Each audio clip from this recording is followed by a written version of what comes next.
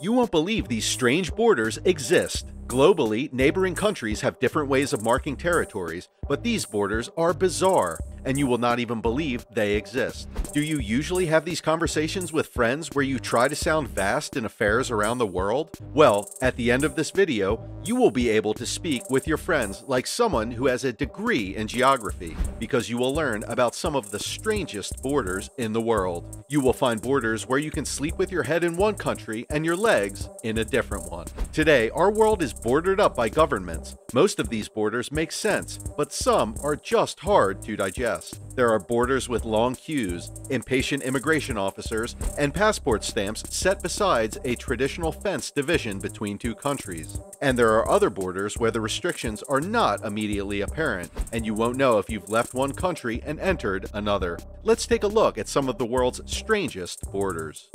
There is more than one fascinating fact about this border. There are two rocky islands in the Bering Strait between Siberia and Alaska called Big Diomede and Small Diomede. Big Diomede is administered by Russia, while the United States administers Small Diomede.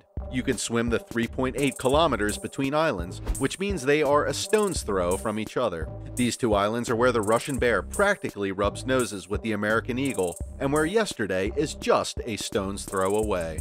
They are 21 hours apart as they both sit on either side of the international date line. If you travel between these islands, you could find yourself transported back in time or into the future, depending on which direction you want. Due to this strange fact, they have picked up the nicknames Tomorrow Island for Big Diomede and Yesterday Island for Little Diomede. In history, which border do you think has changed hands the most between the two countries? When talking about lands that changed hands and names, one major contender is Istanbul. Istanbul was formerly known as Constantinople and Byzantium. It has variously been under by the Greeks, Romans, Byzantine, and Ottoman Empire. However, this is nothing compared to a small island situated in the Bidasoa River between northern Spain and southern France. The tiny isle is a fraction of a square kilometer in size, but since 1659, it has passed between two countries more than 700 times. The passage between countries is not a result of a long-running battle between the countries, but an amicable agreement between the countries. It's legal and not as a result of war. France and Spain agreed to administer the border jointly, with ownership changing every 6 months. So if you find your place at this border in January and you are told it's in France, you could return in September and realize it's now in Spain. The most popular borders are the ones between two disputed regions. These borders are claimed by opposing states for geopolitical, cultural, and historical reasons. However, both states do not want a wall and land, continuing to shun it. Surprisingly, this border exists in Africa due to the strange stalemate between the countries. Bur Tawil is a roadless patch of desert that is 2,000 kilometers in size, but uninhabited and unwanted due to the claims of Egypt and Sudan. Both countries favor their historical boundary lines and believe it would weaken their respective claims to land if they accept Bur Tawil. This gives Bur Tawil a unique status in the world as both uninhabited and rejected by surrounding countries. Multiple organizations and individuals have tried to claim the land for their use, but they have gotten little to no support from the international community. When you are in Lech Valley in Austria and you wish to move to Jungholz Valley by road, it will undoubtedly be a hell of a ride. There are two ways of moving between these points. You either drive around or you put on your hiking boots. If you prefer hiking, you have to climb over Mount Sorgskrofen. When climbing, it's almost impossible not to stray accidentally across the border between Austria and Germany, because the Quadrio point comes to a precise pinch point, painted on a rock. Sounds strange? Well, there's more. Imagine the easiest way to travel from one point to another in your country is by using another country's roads. When you decide to travel by road between both valleys in Austria, you have to drive around Germany. Jungholz is in Austria, where it seems like a quiet agricultural community, but its herniated topography provides a loophole in German banking regulations, so private banks have registered offices there. Another similar border to the one previously mentioned is the northwest angle. A cartographic cock-up that misplaced the Mississippi's headwaters led to this bulge of Minnesota on the shore of the Lake of the Woods being stranded. This border is only reachable on land when you go through Canada, although it is in America. As a kid in this town, you will experience one of the most extended school runs anywhere in the world. It is the only piece of America apart from Alaska, which strays north of the 49th parallel, and it is mainly forested, with a population of around 100, primarily First Nations. It is a 3-hour round trip that means going through border control 4 times a day.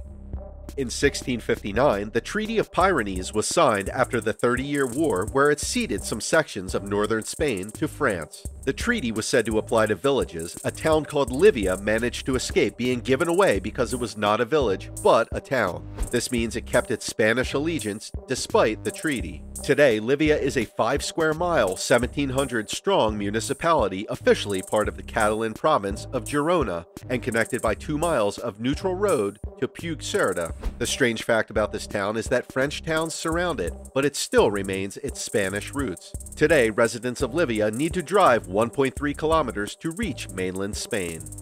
If you go to the border-hugging Geneva airport, you have different exit options depending on whether you want to enter France or Switzerland. The Hotel Arbez is about 5 miles to the north of that airport, but it takes the strange border squatting principle slightly differently. The hotel sits right on top of the line between France and Switzerland. The dining room and kitchen of the hotel are bisected. The strange fact about this border is that you could sleep with your head in one country and your feet in the other. In 1862, a local businessman got wind of a treaty modifying the border and created the building to straddle the new route before it was ratified.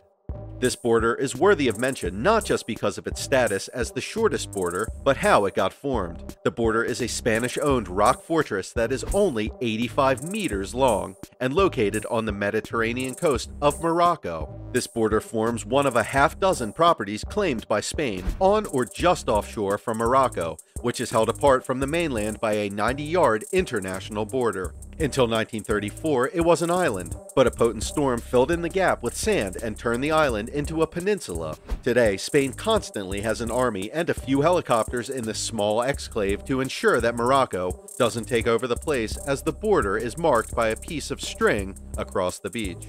Exclaves within exclaves. This is arguably the strangest European border, which started even before the existence of one of the countries. The Dutch side of the border contains 22 Belgian exclaves, legally part of Belgium, but enclosed entirely by Dutch land. However, the 3 other pieces of Belgian land span the border between the 2 countries. 6 Dutch exclaves are within the most prominent Belgian exclave, and another within the second largest exclave. This border is so strange that many houses and shops are split between the 2 countries. Residents wake up in one country and make their breakfast in another due to rooms falling on either side of the border. Due to tax reasons, some people even move their front door into the other country in the past to save money. Did you learn anything new from our little geography lesson on the world's strangest borders? Which border is the weirdest? Let us know what you think in the comments. Make sure to subscribe to our channel and leave this video a like if you enjoyed it.